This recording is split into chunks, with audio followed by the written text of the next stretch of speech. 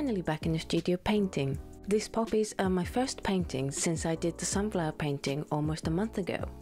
I would like to pretend that my bronchitis had kept me away from painting, but if I'm truly honest with myself, this wasn't the reason. Truth be told, I got scared. I let fear and resistance in. Following Carlene's lesson with the sunflower painting was fun. Even totally changing the design was fun to do. I still followed her choices of colours and where to put them. It was easy to follow because we were still painting the same flower, so the colour placements were the same.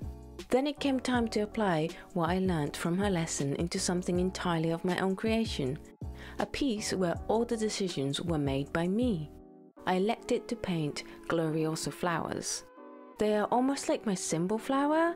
I've painted them many times in acrylic. I love painting them, and when I paint a Gloriosa, it is frequently well received. Then I started thinking about what colours to use, and I got scared. What if I choose the wrong colour combination between the flowers and the background? What if I choose the wrong layout? What if I choose the wrong background design? What if I just ruin the whole painting? So then I started to procrastinate instead. I started watching other lessons by the same artist and even decided to apply a different lesson to this painting, one that I haven't even bothered to follow. Cue more pressure.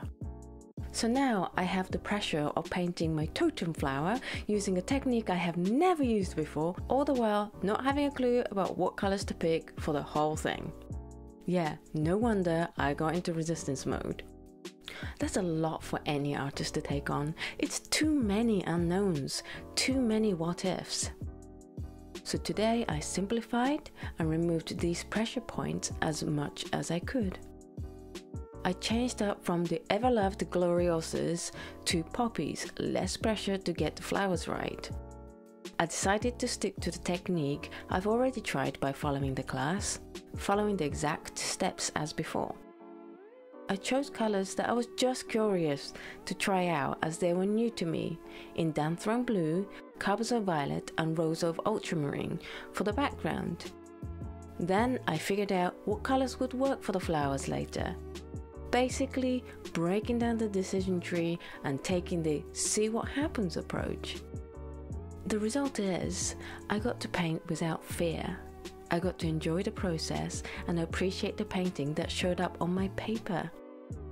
I really love this painting, and I think part of its appeal to me is that I had no idea this painting was possible before. If you are experiencing resistance, fear, and feeling scared like I was, it might become easier if you take a look at all the different pressures you are putting on yourself. Take a look at each of them and think of ways to ease that pressure. Repeat on all pressures until you feel free again to paint and to enjoy the process. Making art should always be joyful, fun and relaxed. Fear and pressure has no place in it. I believe it's my job as an artist to do whatever I can to remove them from my practice, so that the art has room to breathe and enjoy its time on the paper.